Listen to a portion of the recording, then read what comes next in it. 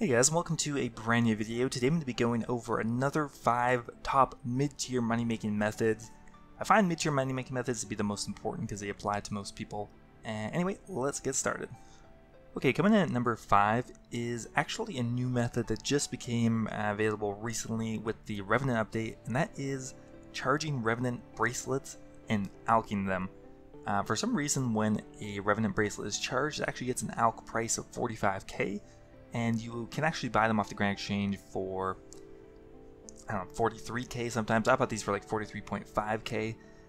The cheaper you can get them, the better. Now, the reason I have listed this method in number 5 is because it's very click intensive pretty much the whole time. Withdraw one ether at a time, charge one bracelet, and continue on. Because if you withdraw more than one, it will deposit all of them, and it's just a waste of money. All you have to do is charge them with one.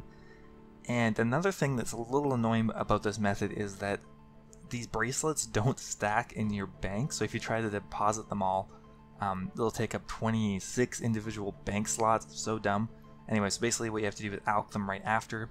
Now there's this message that comes up that you'll have to skip through them. Every time it's going to say it's a high value item, but you alch it anyway, 45k. For this method, there's a huge variance in how much money you can make. I'm probably going to make about 500k an hour, but depending on the prices you get the items at, you can get quite a bit more. So the only requirement for this method is high alchemy. However, the reason I'm putting it in like a mid-tier level video is because of how much money you actually require to do this method. Like, I only bought 60 of the Revenant bracelets and it cost me almost 5 mil. So to do this for an extended period of time, you'd need 30-40 mil. But anyway, you can sell it right back after, so it's not that huge a deal. So with these two inventories, I made 54k. So it's a pretty easy method. Doesn't have a high skill requirement, but you do need a lot of money, and you need to be patient because it's pretty click intensive.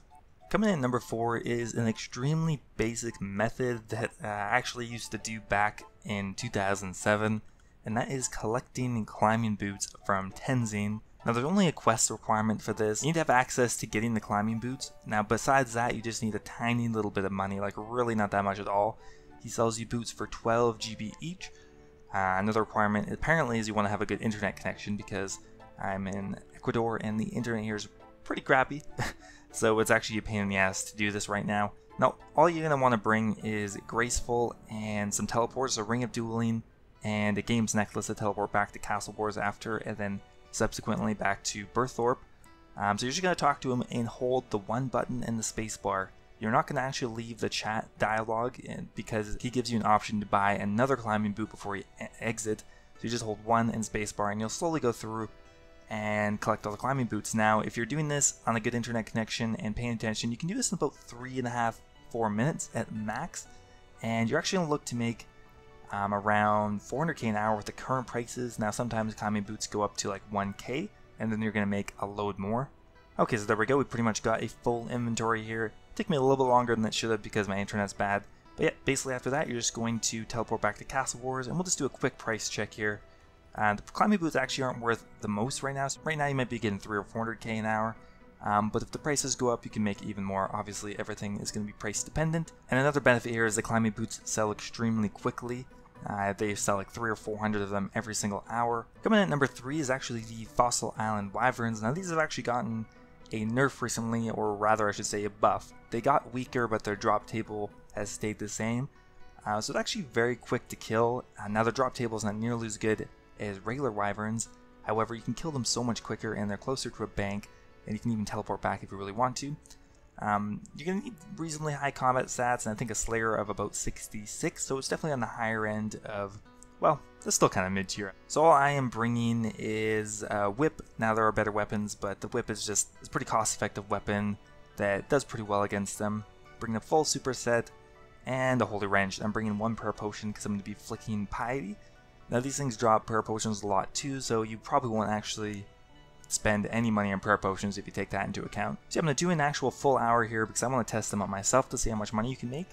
And we'll come back and check in every inventory. Okay, so here's the first inventory, and I got actually pretty lucky. I got a U seed and a Renar seed. So bringing our first inventory up to 200k, and it took only about 15 minutes. I would say it's on the higher end of normal though. Next up, only 81k from the inventory. It didn't get any really good drops, so we'll add that to our total here too. Next up 100k, so that's about 380k we made so far, and I think we'll do one more inventory About 4 inventories an hour is pretty average. You could do a little bit more, I think, though. And last up, another 100k. So we made about 480k in an hour. If you take off the cost of food and per potions, you're probably looking at about 450k. Now coming in at number 2 is a very good consistent moneymaker. The only requirement here is going to be the completion of the Enlightened Journey quest, and you'll need 50 fire making to unlock all of the balloon routes. Now what we're going to be doing is making mahogany planks. Now a lot of you guys may have done this back in the day by running here, but actually the quickest way to do it is with the balloon transportation system, and it's just a lot more fun overall. So basically all you're going to need once you've unlocked all the balloon routes is one willow log, a bunch of cash, and all your mahogany logs. You're going to run up here to the basket, you're going to use it and teleport to rock, which is actually right beside the sawmill operator. From there you're just going to run a tiny little bit north, buy some planks from him, and then you're going to teleport back to Castle Wars. Simple as that. Okay, so we'll do it one more time and price check how much you make per inventory. I think right now with the prices I bought the logs at, it's about 4k, but you can do these inventories so quickly. Now the only drawback here is you need a fair bit of money. It's really quick to do the runs, and I spent 40k per run on that mahogany planks. Let's do a price check before and after. We'll check everything in. We're looking at about 472k, and once we go ahead and buy the planks, we are looking at 477k, so maybe 5k per inventory. So you're gonna need probably 10 mil maybe to do this efficiently without having to go back to the Grand Exchange all the time and sell the planks. But yes, one of the best and pretty actual low-level money makers that you can do.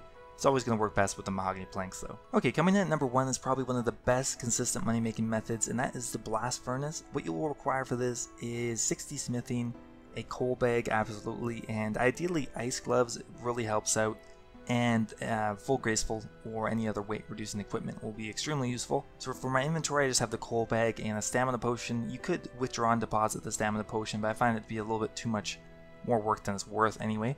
So what we're going to start by doing is withdrawing an inventory of coal, filling the coal bag, and then withdrawing another inventory of coal. Because what we're going to be making is mithril bars. Now you can do this with steel bars, and it's just a little bit less money currently. But I'm going to be doing it with mithril. So you're going to deposit an inventory of coal, empty your coal bag, and then deposit it again. Now you're going to go back and withdraw another inventory of coal, and then deposit it in your coal bag, and then an inventory of mithril. So essentially you just need 2 inventories of coal per 1 inventory of mithril ore. Normally you'd need actually 4 inventories, but on the blast furnace you need less for whatever reason. So now we're going to go ahead and deposit the mithril ore, and that's going to be 1 complete run. We're going to get 26 mithril bars, deposit it, and then we're going to actually empty our coal bag and deposit the coals. So now once we go withdraw another inventory of coal and mithril, we'll have done once again another full run. So once we've withdrawn the mithril bars, we can see that they're actually worth 19k. Okay, so now we're going to withdraw an inventory of coal and deposit in the coal bag and the inventory of mithril, and then we'll have done pretty much a full cycle. Every 2 runs is going to reset it so nothing is in the blast furnace.